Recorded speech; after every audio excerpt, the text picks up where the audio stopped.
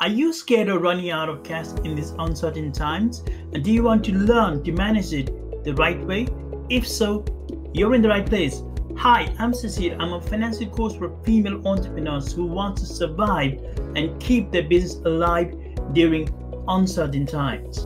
In this video, I'm sharing 7-step process how to manage cash flow like a boss so that you have cash flow clarity, control, and confidence in order to avoid business failure. These are the exact steps that I have taken to help my 13 clients in last 3 weeks who are doing revenue range from 40,000 to 40 million pounds. So wherever you are in this business journey, this will work for you. So let's dive in.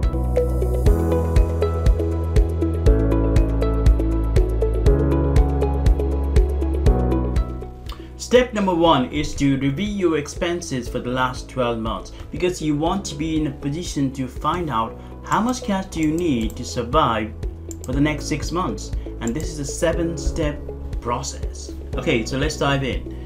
So in this example for Mega Profit Limited, you can see here the business has incurred 212,000 cost for the last 12 months. So in a pre-COVID scenario, the business will have to pay cash of 106,000 in the next 6 months. Pretty scary, right? And assuming that you're not going to make any more sales for the next 6 months, there will be no cash coming in, it is pretty scary thing. So what we're trying to achieve here is how do you manage cash in the next 6 months? What do we do from here? So what I want you to do next is I want you to go through your top 10 expenses. I want you to categorize the expenses into a descending order, your highest to lowest, because your highest expenses are your biggest risk. In this example, for Mega Profit Limited, the top 10 expenses are these ones, and these account for 92% of the cost. So now the question is that what do you do next, and how do you take this information and manage your cash for the next 6 months? So let's move on to step number 2. Step number 2 is to separate the expenses that you're going to pay in the next 6 months into 2 types. So what you're going to do next is you're going to separate the expenses into fixed and variables.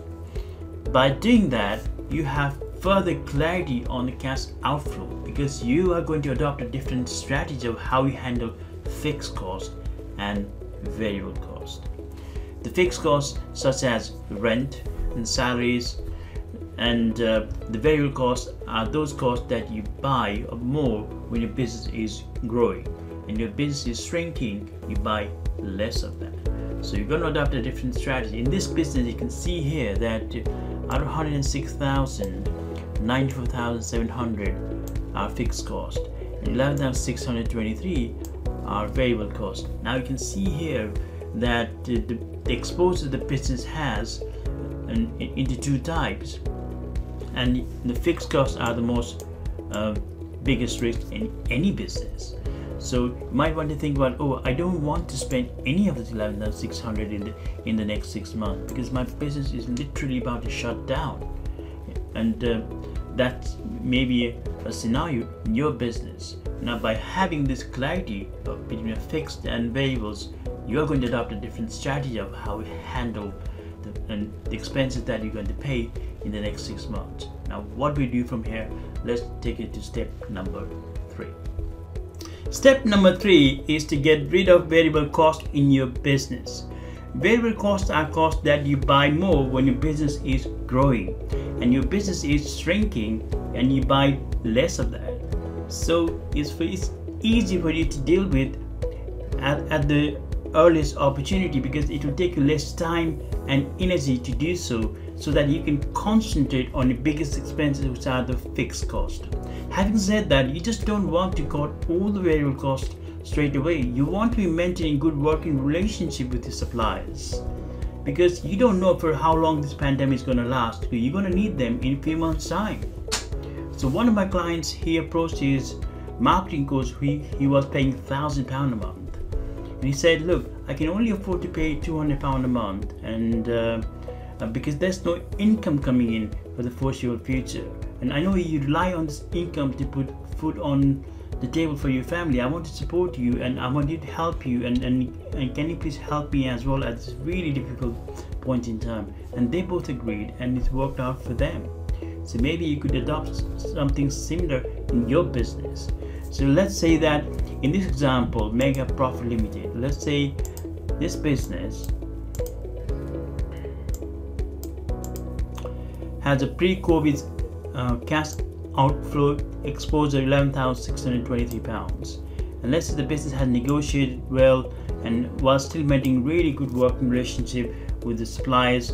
Now the cash exposure that is going to go out in the next 6 months for variable cost categorically is 3,200. That's a massive saving of 8,400 something. That goes straight to your bottom line as a profit, as less expense, and hence the less cash outflow from your business. So step by step we'll be building a process how you save cash in a business so that your cash required to survive for the next 6 months will go down. So that's step number 3.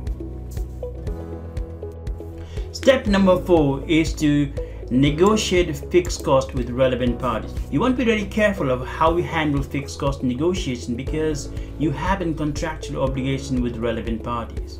So have a conversation with your employees regarding salaries. Maybe ask them to take a 20% or 30% pay cut, or maybe ask them to work 3 days a week or 2 days a week or 4 days a week instead of 5 days a week, depending on what your business can afford at this point in time. And that's crucial. And similarly, have a conversation with your landlord regarding the rent pay. Maybe ask them to defer the rent for the next 6 months, or maybe give you some discount for the next 6 months. One of my clients, he did just that. He managed to save 50% rent for the next 6 months, and that's so significant for him. And if you're running an online business, then you don't have to worry about paying rent. That's really good for you. But if you have a brick and mortar business, then yes, you do have to pay rent. So have a go through all the list here with all fixed costs, and have a conversation with the relevant parties and see how much you can save, and whatever values that you need to pay, and update it in column K so that you have a new value or new cost that you need to pay for your fixed cost. In this scenario for Mega Profit Limited here, we can see here that this business has original pre-COVID scenario £94,700 to pay from fixed cost, and now it dropped to 72,426. Now the biggest drop is actually in the rent from £20,591 to £10,296, which is a 50% drop, which is a 50% discount for the next 6 months. So to go through this exercise and find out how much you can save, now you can see here that instead of the business has to pay $106,341 for the next 6 months, the business only needs to pay $3,200 plus $72,340, roughly £76,000 in the next 6 months, and that's quite a significant drop that the cash you need to find to pay for the next 6 months. Do you have fixed costs in your business that you can negotiate? Write yes or no in comments below. Step number 5 is to take advantage of government support. Speak to your accountant, speak to your HR person, speak to your payroll department, and find out what are your options. What can you claim? When can you claim? What's the process? When can you get hold of cash so that you can pay the suppliers on time?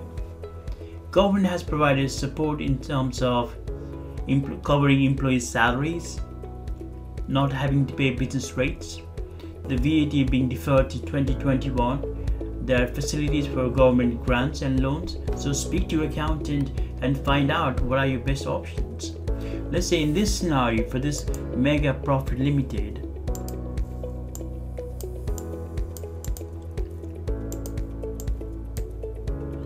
so the business has a cash outflow of 72,426. This is after negotiating with the suppliers. Okay, so now the government has provided, let's say, 80% of employees' salaries. So it's 80% of £45,833 is 36,667. I know that as a business, you only get furlough payments of the employees that you cannot keep them in a payroll. For the sake of simplicity here, let's just go with the numbers here, okay? This video is not about furlough payments. And let's also say that the business doesn't have to pay the business rates here.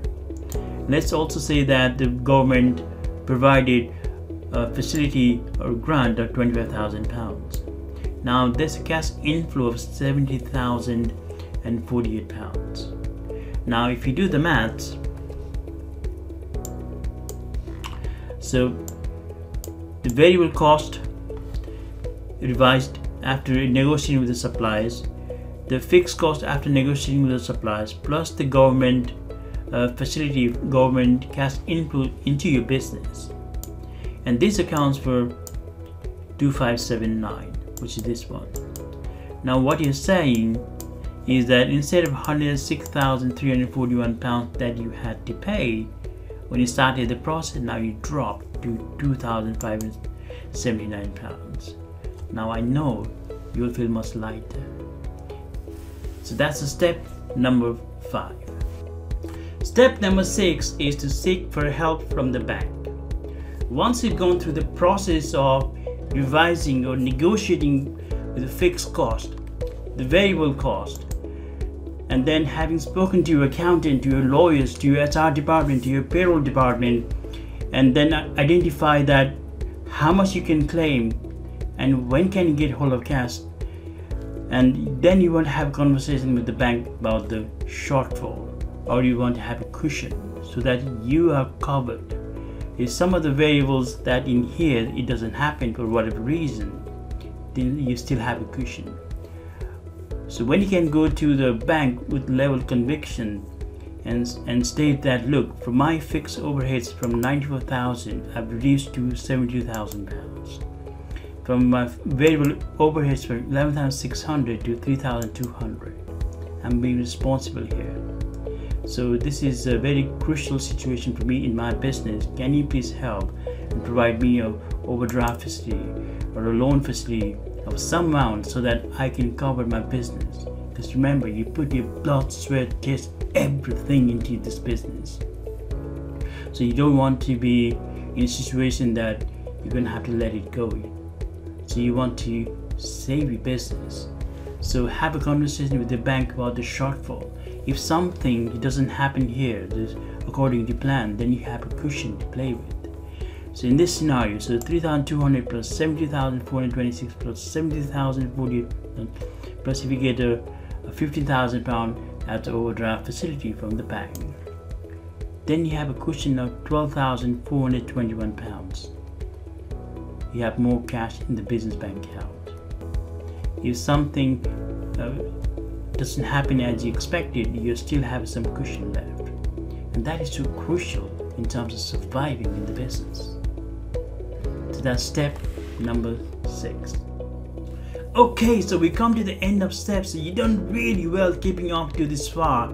So step number 7 is preparing cash flow contingency plan based on worst case scenario, most likely scenario, and a best case scenario. Because the fact is, we don't really know what's going to happen in a few months' time. And just because you have negotiated with the suppliers today, that doesn't guarantee that will happen in a few months' time, because situation may change in a few months' time at both ends or at either ends. So you won't be in a situation that you prepare a worst case scenario report, and you also have most likely scenario report and a best case scenario report. So in this example for Mega Profit Limited, you can see here that the revised variable cost is 3,200, fixed cost £70,000. The government facility expected is £73,000, and bank has provided overdraft facility of £15,000. If this happens, there will be a cash in hand balance in the business of £12,421, and this is assuming that the business starts with a zero balance. There is no sales, there is no cash coming into the business. Okay, so let's say that the business will receive £50,000 instead of £25,000 government grant. Now the business will have a cash flow or cash in hand balance of £37,000. Now you might well say, actually I don't need to have overdraft facility of £15,000 from the bank and pay admin fee, because if I know that I'll get £50,000, then I don't need this. You see how the numbers in the business and changes your commercial decisions. Then you might say, actually I just need to get rid of this.